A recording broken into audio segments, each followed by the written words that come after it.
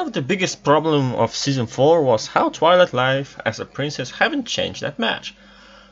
Of course, we had episodes like Twilight Time, but we also had episodes like Rary Takes Manhattan, where other ponies practically doesn't really care about her status, treating her like every other pony. But after seeing first 13 episodes of Season 5, maybe there is some reason for her underutilized title in Season 4. I mean, now in most episodes it has some meaning, but back then it wasn't. And after thinking about, I see a possible explanation. Her title wasn't everything.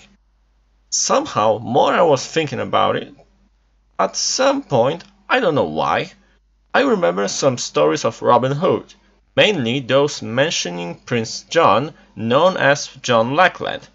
I put it in simple, even if he was prince, he had no power as royal, because he had no castle, no land, and no title, since Lackland was only his nickname. And that was the reason why he was usurping the throne during the absence of his brother, King Richard Lionheart. And that brought me to the point I found the explanation for the treatment Twilight received. Maybe other ponies do recognize her as royalty, since the show is still telling us Alicorn equal princess, but they also do know she had no castle, no land, and no title as princess, and that pretty much means she doesn't have as much capabilities as Celestia or even Cadence, and the best she could do was being the mediator or on Trader's Exchange in Tradia, or Smile and Wave in Twilight's Kingdom. And that might be the hidden part of Princess Twilight arc, as I call it, in Season 4, since the main and obvious plot in it was to prepare her to take a full responsibility as royalty in Season 5. This could also somehow explain from plot viewpoint why Cadence first appeared in Season 2 finale, but nowhere before.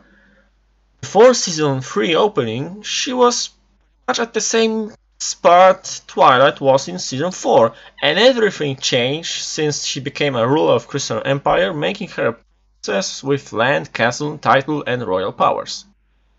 The more I think about it, I still presume both of those were somehow intended that way, and the similarities with John Lackland might be intended or not. But there's still a weak point: Ponyville. Its citizens still treat Twilight the same way now they used to in Season 4. But possible explanation that this is a small town where everyone knows each other and they just know her to the point, they just comfortable with her presence, and they also know Twilight doesn't want any special treatment from them. But what about falls in Twilight Time, you ask? Well, ask yourself a question. Do you know a kid that wouldn't gasping when he or she had a chance to meet favorite celebrity? I think that was the point of the false behavior back then, to show this stereotype. So, as always, I want to know your opinion in the comments. Did I convince you, or maybe not?